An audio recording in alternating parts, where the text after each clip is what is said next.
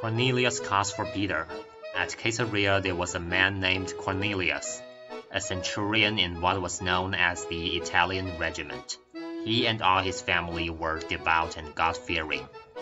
He gave generously to those in need and prayed to God regularly. One day at about 3 in the afternoon, he had a vision. He distinctly saw an angel of God, who came to him and said, "Cornelius."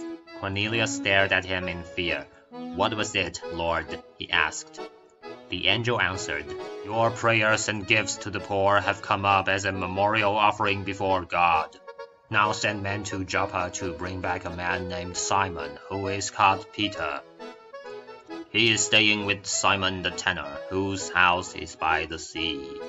When the angel who spoke to him had gone, Cornelius called 2 of his servants and a devout soldier who was one of his attendants.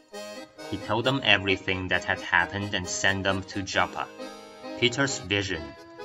About noon the following day, as they were on their journey and approaching the city, Peter went up on the roof to pray.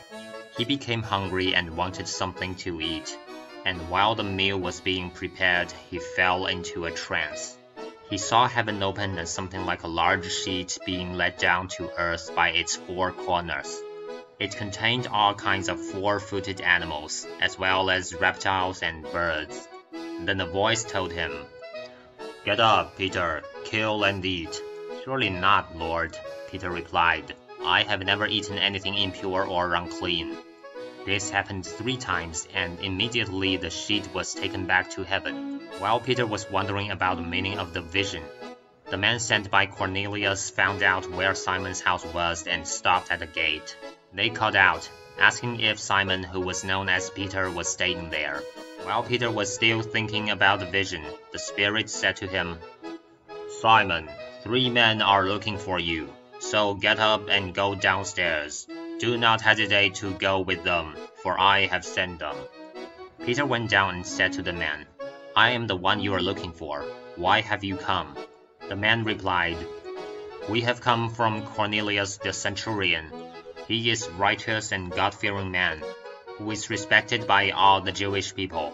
A holy angel told him to ask you to come to his house so that he could hear what you have to say." Then Peter invited the men into the house to be his guests.